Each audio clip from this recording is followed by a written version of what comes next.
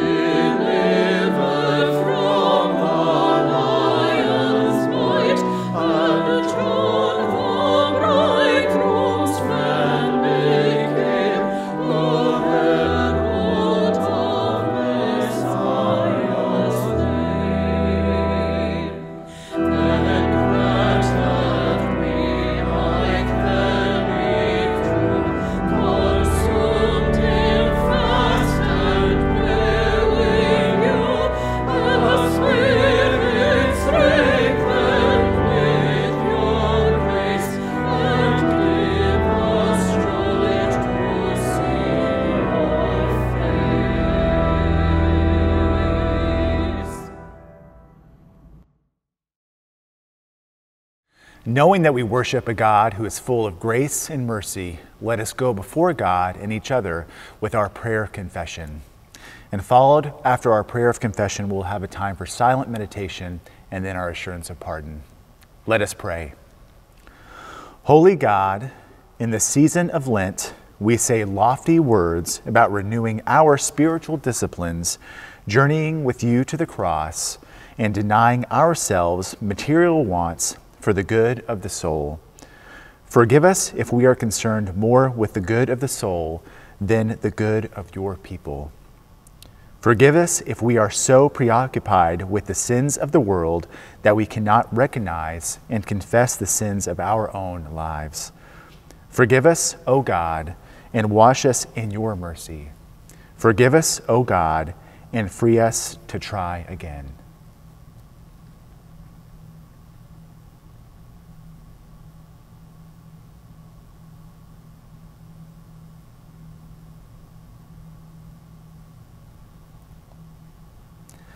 Listen, the time has come at last.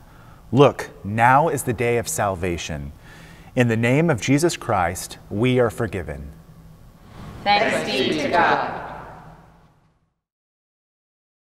Good morning. This is the first Sunday in the season of Lent, and Lent is a time leading up to Easter. And during Lent, you might have friends who give things up. So you might give up something that's not good for you, like soda, or you might give up ice cream. And in place of the ice cream and the soda, you might start eating more healthy food. So you might eat more carrots, or you might eat more bananas. Everybody loves bananas. Well, I like to add something to my life during Lent. So I like to do something extra during the Lenten season. And what I might do this year is I'm going to try and do something nice for someone else every single day during Lent. So I'm going to think of something, I'm going to carry a journal with me, and I'm going to write something down that I want to do for someone else. So what are some things that you could do for other people during the season of Lent? Well, you could say hello to someone that you don't know when you're out at the grocery store with your mom. You could make a card for someone, or maybe write a note and send it off in the mail. You could help more around your house. That would always make your parents happy. Or you could give your family more hugs and just make that what you do for Lent. God gave us the gift of forgiveness through his son Jesus, and our gift to God can be talking to him more in prayer and caring for our friends and neighbors, giving them more kindness and love. Let us pray. Dear Lord, thank you for the season of Lent that gives us time to think about you. Help us to find a way to add one good thing that we can do to show your love every day. In Jesus' name we pray. Amen. Please join me for our unison prayer for illumination. Merciful God, your word is our way of truth and life. Create in us hearts that are clean and put your Holy Spirit within us, so that we may receive your grace and declare your praise forever. Through Jesus Christ our Lord. Amen. Today's reading is from Genesis, chapter 9, verses 8 through 17. Then God said to Noah and to his sons with him, "As for me, I am establishing my covenant with you and your descendants after you, and with every living creature that is with you, the birds, the domestic animals, and every animal of the earth with you, as many as came out of the ark. I establish my covenant with you, that never again shall all flesh be cut off by the waters of a flood, and never again shall there be a flood to destroy the earth."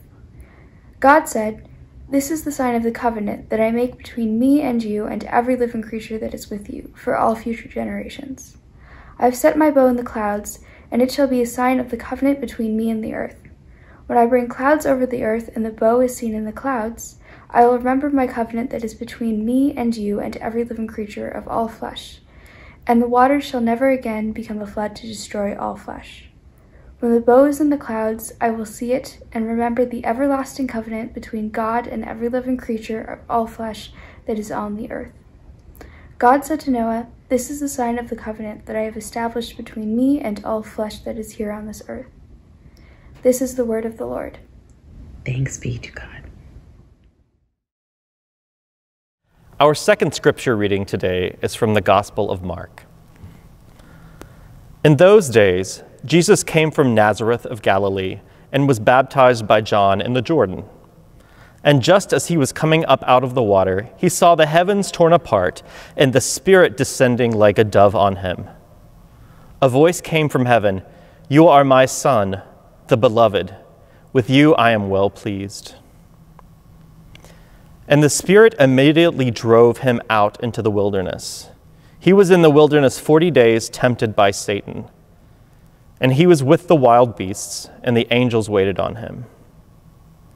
Now after John was arrested, Jesus came to Galilee, proclaiming the good news of God, and saying, "The time is fulfilled, and the kingdom of God has come near. Repent and believe the good news." This is the word of the Lord. Thanks be to God. This sermon's title is The Blessing of Wilderness. This pandemic time has been a wilderness experience, and we're not out of the wilderness quite yet, but we can see the landscape shifting.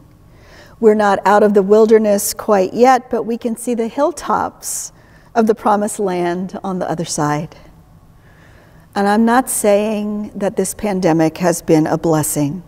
I'm saying that there are truths to be learned in this wilderness time if we are open to God's Spirit. What is God teaching us in this wilderness time? How have we come to see God's world in a new way? I know that God has shifted my sense of place and purpose in this world during the pandemic. I wouldn't be here otherwise. And I wonder if that's true for some of you as well.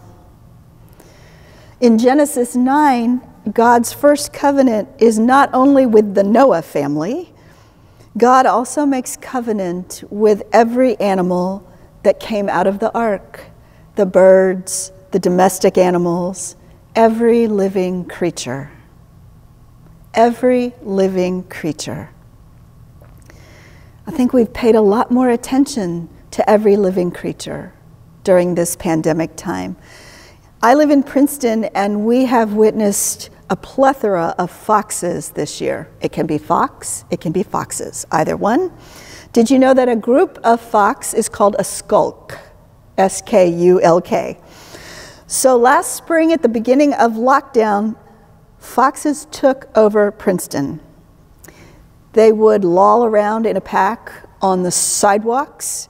They would trot down the center of the main street.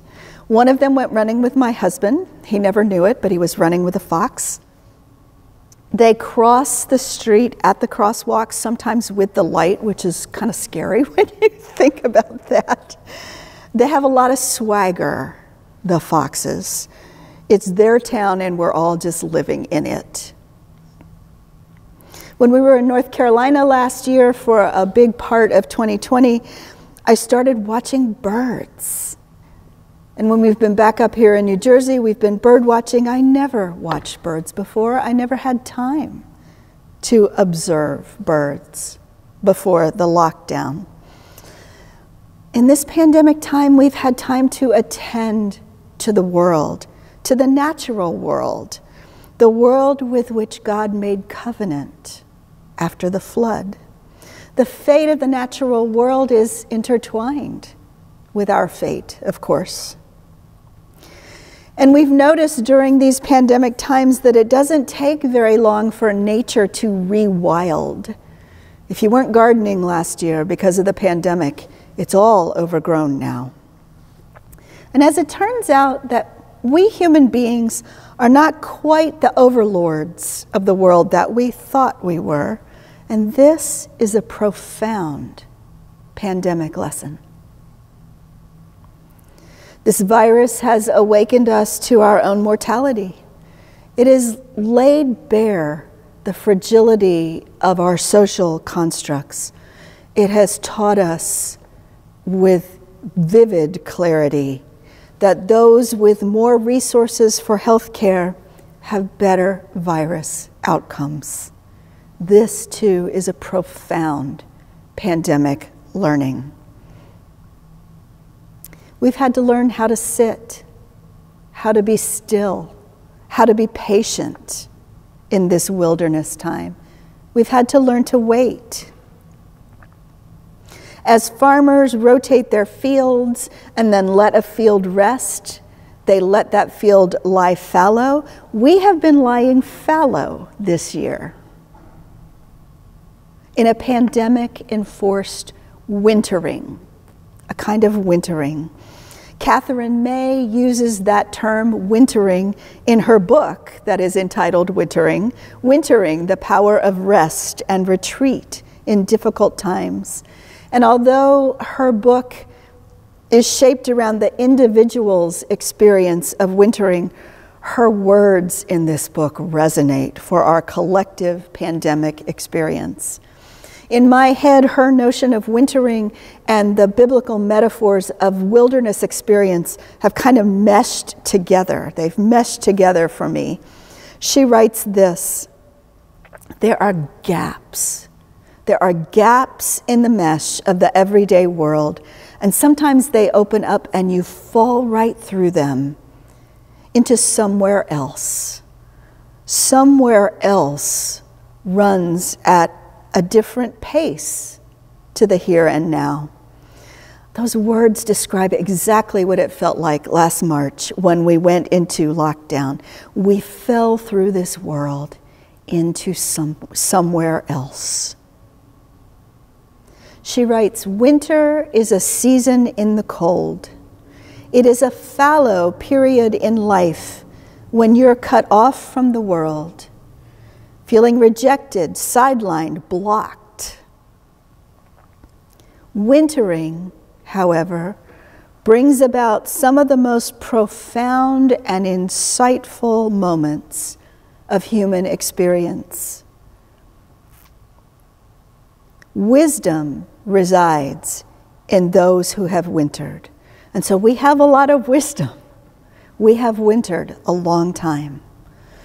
We've been wintering during this pandemic season. In the biblical metaphor, we are still wandering in the wilderness, but we can begin to see the mountains and what might be on the other side. We will get to cross over the Jordan River. We can see that there'll be a way to cross to a new life. The vaccines have brought us hope, more hope than we've had in a long time. But we are not out of the wilderness. There are many masks yet to wear. We must be vigilant for months to come. As we begin to see some potential warming ahead from this wintering time, we are called to reflect on this fallow time. How has the Spirit changed us during this time of wintering? How are our lives different? What is God calling us into in the future? What is being born in this wilderness, in this wintering time? There is wintering in both of today's lessons. The Noah family and the animals have survived a global flood, and the floods are receding, and God is ready to reboot life on earth. God promises never to flood the earth again, so that all the creatures of the earth can flourish. God is going to put the sign of the bow in the clouds to serve as a sort of divine post-it note. The text tells us, when the bow is in the clouds, God says, I will see it, and I will remember the everlasting covenant between God and every living creature of all flesh that is on the earth. And yes, we are once again in Mark 1. And as Jesus is being baptized by John, the Spirit descends upon him as a dove would descend down. The Greek here actually suggests that the Spirit entered into Jesus. And the voice from heaven speaks directly to Jesus. Only Jesus hears this, saying, you are my Son, the beloved. With you I am well pleased. With you I am well pleased. And the Spirit immediately drove him out into the wilderness. That's what well pleased meant for Jesus. The Spirit immediately drove him out into the wilderness. He was in the wilderness 40 days, tested by Satan. That's the better, in this case, that's the better translation. Tested by Satan. And he was with the wild beasts, and the angels waited on him. In Scripture, wilderness is generative. Wilderness is where new things are born. It is life-changing, a wilderness experience. God or God's representatives, in this case the angels, always show up to meet people in the wilderness. People encounter God in the desert, on top of the mountain, in the wild places, in the wilderness. When any of those locations show up in Scripture, we know that God will be there. It is in the wilderness. It is in the testing. It is in the struggle. It is in the challenge that God meets us. God does not take away the challenge and the struggle. God meets us there in the wilderness, and we are changed. We are changed. In today's lesson from Mark, God's Spirit drives Jesus into the wilderness, and there he is tended by angels and perhaps by wild animals. Mark is the only gospel writer who puts the animals into this account. And maybe this refers back to the peaceable kingdom in Isaiah 11, where God says There'll be no prey, there'll be no predators. Babies will be safe, little children will be safe, and all will be peaceful on the holy mountain. Maybe that's what this refers back to. Jesus' testing in the wilderness prepares him for his ministry. Jesus' testing in the wilderness gives him a human experience of challenge. A human experience. God with us. God like us. God like us. Testing and wilderness and wintering are generative times. They form us, they shape us, they reform us into something new. We have been tested this year as we have not ever been tested before. And if we weren't paying attention before, we know in our bones that life on this earth is short and it is precious. And we don't have time to waste. Like Jesus in the Gospel of Mark, we don't have time to waste. We have our souls to put in order. We have whatever wisdom we've accrued to put into practice. We have relationships to repair. People are dying from this disease. If you have a relationship to repair with someone, get on it, right? There is ministry to do. There is work to do. The time is fulfilled, and the kingdom of God has come near. Repent. It is Lent. Repent and believe in the good news. Thanks be to God. Amen.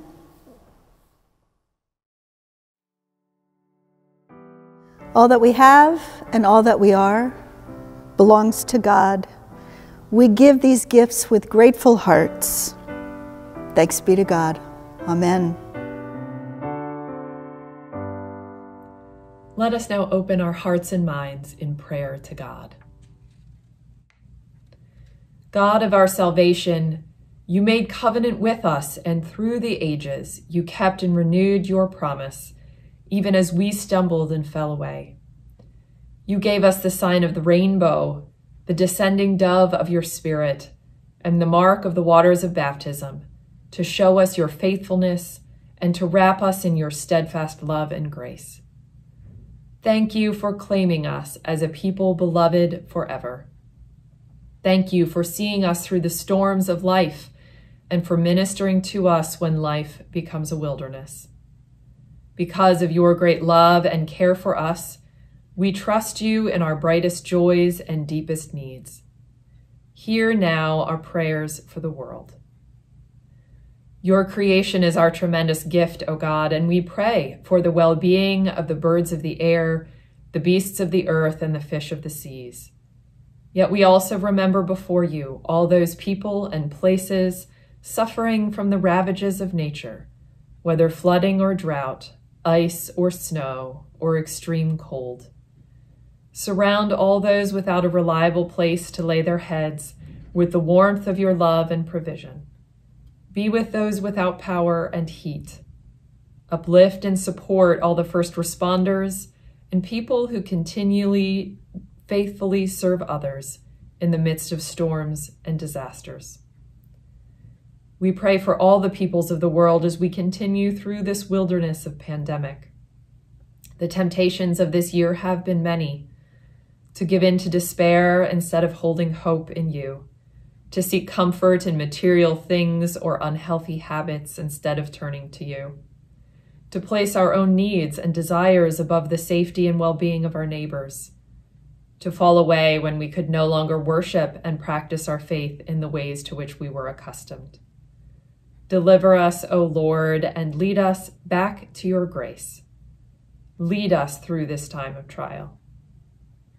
Loving God, in life and in death, we belong to you and entrust ourselves to your care. Help us when we are confused, lost, or afraid. Heal us in body and mind, whether wounded, ill, or recovering. Bless those we love who are far from us, physically, emotionally, or spiritually.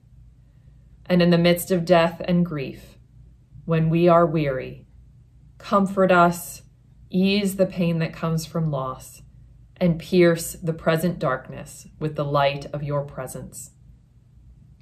Today we pray particularly for the Figa family in their grief, for Jeffrey, Sandy, Jimmy, Matthew, Janet, and Lisa as they recover from COVID-19, for Celeste, for Natalie, for Francis, for all struggling with mental illness and thoughts of suicide, and for all those we name before you now. Wrap them in your peace and love, O God. We pray all these things with the confidence born of knowing ourselves your beloved children, and in the name of our Savior Jesus Christ, who taught us how to pray, saying, Our Father, who art in heaven, hallowed be thy name. Thy kingdom come, thy will be done, on earth as it is in heaven. Give us this day our daily bread, and forgive us our debts, as we forgive our debtors. And lead us not into temptation, but deliver us from evil. For thine is the kingdom, and the power, and the glory forever. Amen.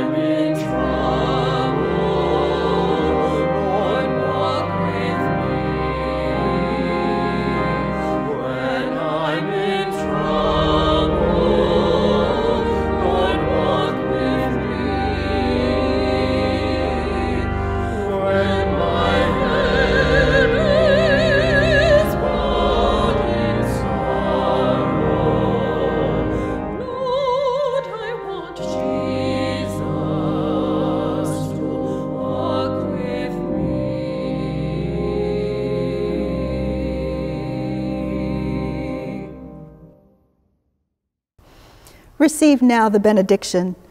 May the Lord bless your going out and your coming in from this time forth and forevermore. Amen.